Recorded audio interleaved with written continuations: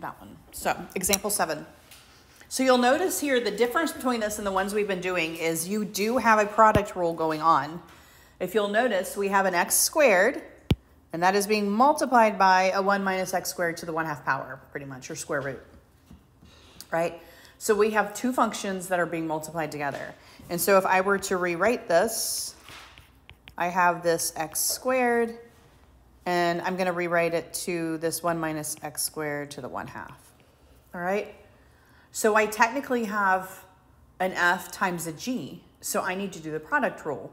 But within the product rule, my g is going to require the chain rule, okay? So if you remember the product rule, you have the derivative of the first times the second plus the first derivative of the second, right? And so what I typically do here is I figure out what those when it's a complicated derivative within it, I actually figure those derivatives out first. So then I just have to plop them in there and simplify. Okay.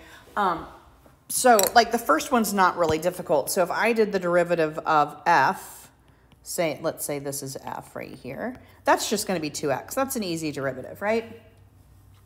But then g is a little more complicated here, right? So if I do the derivative of g of x, I'm going to multiply by that 1/2. I'm going to have 1 minus x squared to the negative 1/2. And then I'm going to multiply by the derivative of the inside, negative 2x. So that's a much more complicated derivative, right? Now I will say, I would simplify the negative 2x and the 1/2, but I would actually leave that 1 minus x squared to the negative 1/2 just like that for the sake of multiplication, because then I'm going to multiply like bases and use my properties of exponents here. So I would not put it in denominator form is what I'm saying here at this point. I would simplify these pieces of it. So negative 2x and positive 1/2 is just negative x. So you get negative x, 1 minus x squared to the negative 1/2. That would be my derivative of that particular piece. Make sense? Okay. So then I'm going to plug it into my product rule. So my product rule says derivative of the first. Well, that's just 2x times the second. Well, the second I'm going to write in exponential form 1 minus x squared to the 1/2. All right. Plus the first, well, that's just x squared times the derivative of the second. That's negative x, 1 minus x squared to the negative 1/2. All right. So far, so good. Okay. So I will simplify this piece of it as much as possible here. And I will go ahead and multiply these two, right? So I have 2x, 1 minus x squared to the 1/2 minus x cubed, 1 minus x squared to the negative 1/2. Now, here's a little finagling people don't usually think about.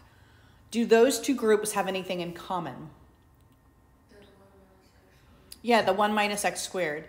When I factor out a common term, I use it to the lowest power. I pull out the lowest power, okay? What is the lowest power of those two? Yeah, the negative 1/2. So I'm actually going to pull the 1 minus x squared out, and I'm going to pull the lowest power out, negative 1/2. Okay? Now, what that does here, I have this 2x. When I say pull out, I divide. When I say divide, I subtract my exponents, right? So I have 1/2 minus a negative 1/2. It's just 1, right? So I end up with just 1 minus x squared here. Minus, I have that x cubed. I pulled the entire thing out. So it's gone, right? It's like if I had an x squared and I pulled out an x squared, right? He's gone. All right, so I have that. Now, at this point, I'm going to use my property of exponent that is a negative. Where should that negative go if it's at the top here? Yes, it's going to go at the top. So this I'm going to move to the denominator. All right, so I'm going to move this to the denominator. 1 minus x squared to the 1/2 down here. And then I'm just going to simplify this guy. So I have 2x times 1, 2x times negative x squared, and then a negative, oh, that's x cubed, sorry. Then a negative x cubed. It should be a 2. I wrote them in the wrong places here. That should be a 2, and that should be a 3. All right, so far so good. What else can I simplify up there? Right, so I have 2x minus 3x cubed all over 1 minus x squared to the 1/2. And I think they pulled an x out, but you don't. I mean, it doesn't help you to pull an x out. They have like x on the outside, 2 minus 3x squared on the inside. That, if I could simplify the denominator by an x, I would do that, but I can't. So doing that factoring didn't really help me, so you can just leave it like this. It's fine. Everybody see that? So you're applying 2 rules here. You're applying the product rule, and within the product rule, you have to use the chain rule for one of those derivatives.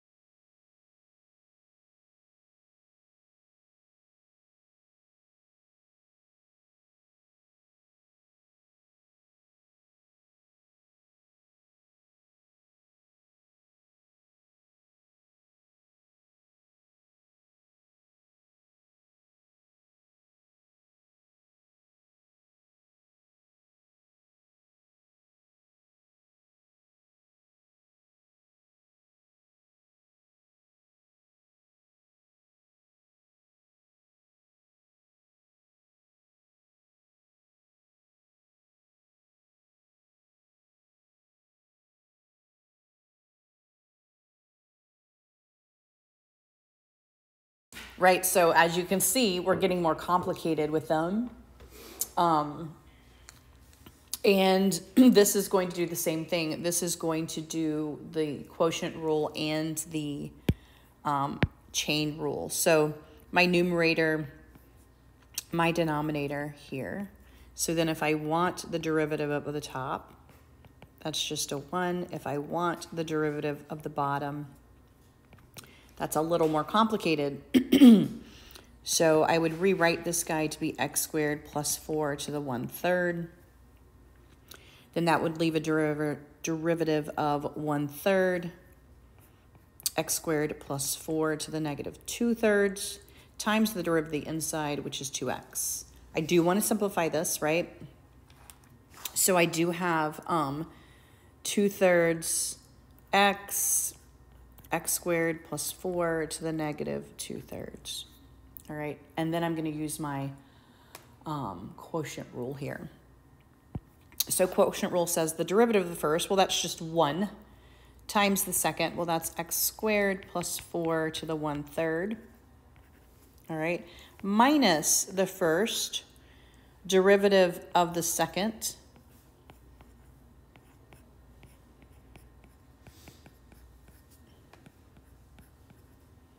All over the bottom squared. Remember, when you square a function that already has a exponent, you multiply. So you're going to say 1/3 times 2. So this is actually going to be raised to the 2/3 as well. Okay. Wait, say it again. So this was the denominator squared. The denominator is x squared plus 4 to the 1/3. So I did 1/3 squared, which you just multiply 1/3 and 2. You get 2/3. I can write it out. So it looks like this. All right, so I take my denominator, x squared plus 4 to the 1/3, and take that and square it. So it's to the 2/3. Okay. Now, there's a couple things here going on. I would actually, I would pull out some stuff on top first, and then I would go from there. So like, I would take my lowest one out, which is this guy here.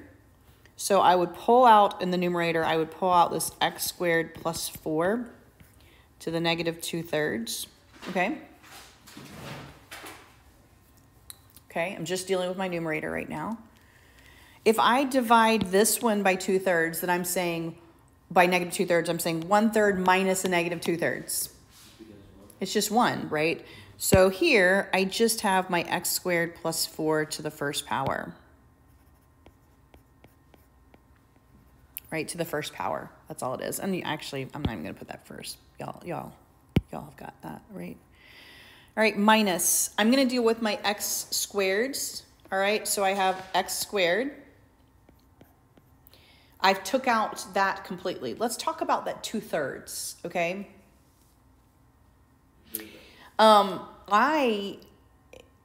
Technically, I have a 1 here. And if I'm talking common denominator, I have a 3/3. Okay, does everybody agree that I didn't do anything by writing 3/3 there? I'm trying to get rid of that denominator is what I'm trying to do.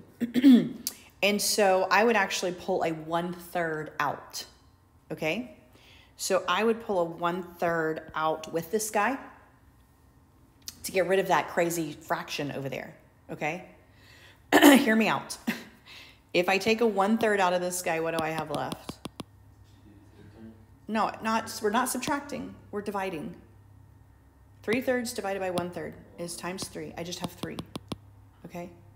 So I have 3/3. I divide it by 1/3. You're left with just 3, okay? So here I have a 3, right? If I take that same 1/3 out of here, right, I have 2/3 divided by 1/3. What am I left with there? What's going to be in front of my x squared? A 2, right? And so do you see what I did by pulling that denominator out? It helps me because then I can put that 3 on bottom. I can't just put that 3 on bottom when it's only in part of my answer. So I couldn't just pull the 3 to the bottom here because then I didn't actually pull it out of this guy. You end up multiplying the guy that doesn't have a fraction by the denominator when you pull a denominator down. That's what I'm trying to show you. All right. So I don't like this 2/3 being in the numerator. I have a complex fraction here, a fraction and a fraction. All right. I can't just take this 3 and put it on bottom because I didn't account for anything over here. In order to put the 3 on bottom, which is what I'm about to do, I must account for it here. It always works out that if this little guy does not have a fraction, you end up, the denominator becomes the coefficient. Because 3/3 is technically 1, and all I did was pull the denominator out. Once they have common denominators, I can just take the denominator and drop it to the bottom, and their numerators are what's left over. So once I had a common denominator here, I rewrote this 1 in front of my parentheses to be 3/3. Now we have common denominators between my groups. Now I could pull my denominator to the bottom, which is what I'm about to do here. I pulled that 1/3 out. And what was left were my numerators. My 3 was my coefficient here. My 2 was my coefficient here. Does everybody see that? Okay. That's what's always going to happen because 1 is just denominator over denominator. Okay. Now, if I had had a different number there already, let's say I'd had a whole number here. Okay. I would have had to multiply that whole number by 3. Let's say there had been a 2 in front of my x squared without a 1/3, okay? This was a 2 and this was a 2/3. This would have become a 6 and this would have been a 2 in order to pull that 3 down, okay? You always end up multiplying by the denominator. it always becomes that coefficient, okay? I'm doing that because you're gonna have this random crazy 1/3 left in your answer and it's not gonna be simplified. I mean, like in another problem will. All right, so let's move on. What was my denominator? Well, remember my denominator was x squared plus 4 to the 2/3, okay? Everybody agree with that? Okay, so I now have like bases here, right? And he's pulled out, so I can simplify these guys, all right? How do I simplify like bases? What's my rules for exponents? What do I do with these guys when you're simplifying top to bottom? So if I have x, if it will let me write, x to the 4th over x to the 6th. What do I do with those? You subtract. You subtract, so that becomes x to the -2, right? Everybody agree? Yes? So here I have -2/3 minus 2/3. What is it? -4/3. So where is he going to go, top or bottom? He's going to go on the bottom. So we have x squared plus 4 to the 4/3 on bottom. All right? I just subtracted my exponents, -2/3 minus 2/3. This guy can go on bottom, this 3, because he's a fraction, right? So it's technically 3 to the -1 is what it technically means. So I can put that 3 on the bottom, all right? And now I can simplify this guy, all right? So just distribute your 3. We have 3x squared plus 12 minus 2x squared, all right? 3x squared minus 2x squared gives me just x squared. All right, so I have x squared plus 12 on the top.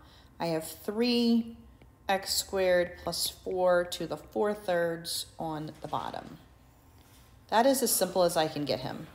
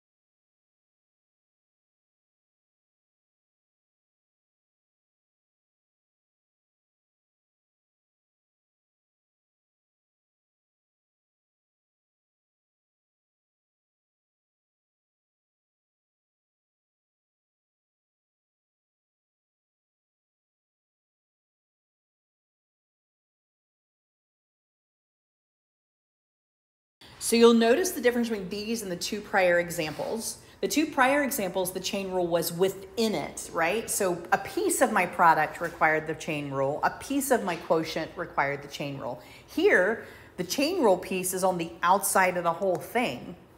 So you're going to do the chain rule of the outside, then you're going to multiply by the inside's derivative, which requires the quotient rule, okay? So It's kind of opposite of the way you think what we've been doing. So the chain rule piece is actually really easy. I'm going to take this 2, right? It's going to be multiplied out in front. So I have 2 times this 3x minus 1 over x squared plus 3, now to the first power, right? Everybody see it's to the first power? Because I subtracted 1. That's the outside. I'm done with the outside. Now I need to do the derivative of the inside. And this is where you have to do the quotient rule, right? So I usually put brackets because this next guy is going to be a little big. So the derivative of my top is just a 3. The derivative of my bottom is a 2x. And now I'm going to do my quotient rule. The derivative of the top, that's 3, times the bottom, minus the derivative of the bottom times the top. I'm going to do it just this way for distribution purposes, okay? All over the bottom squared.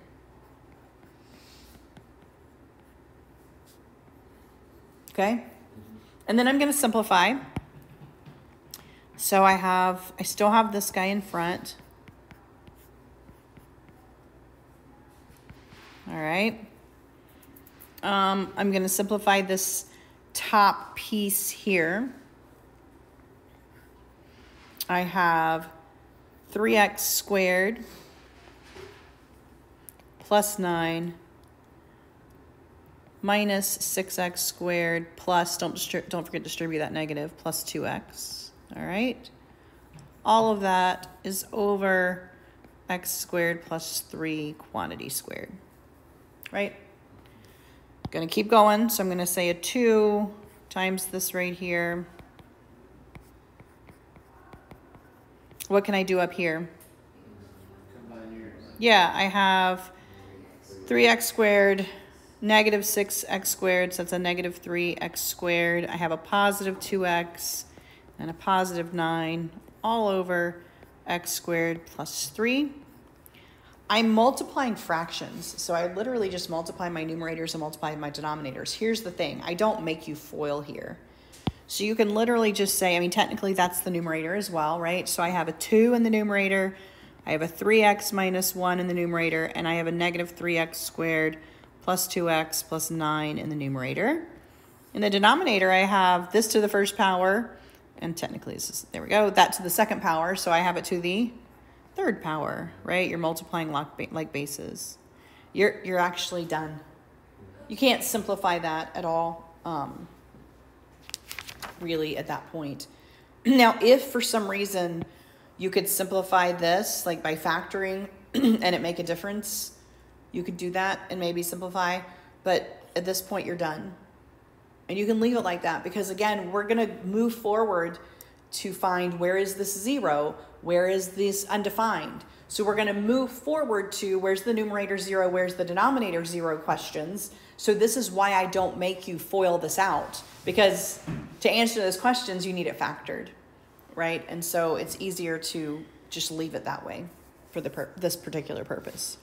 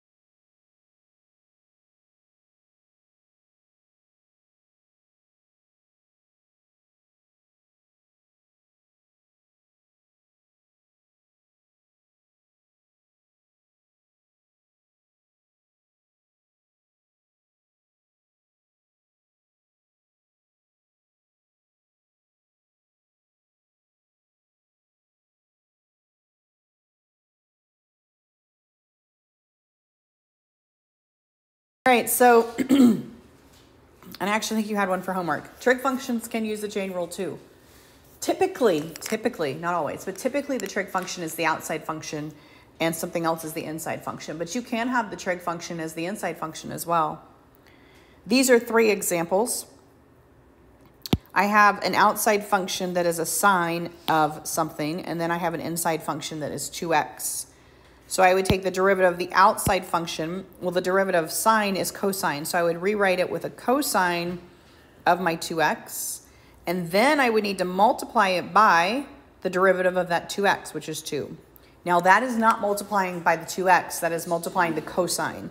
So it's going to be 2 cosine of 2x.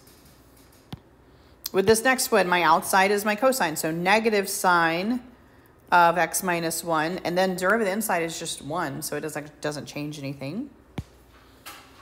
My outside function is my tangent, so I have secant squared of 3x times the derivative of the inside, which is 3, so I would rewrite that with a 3 in front.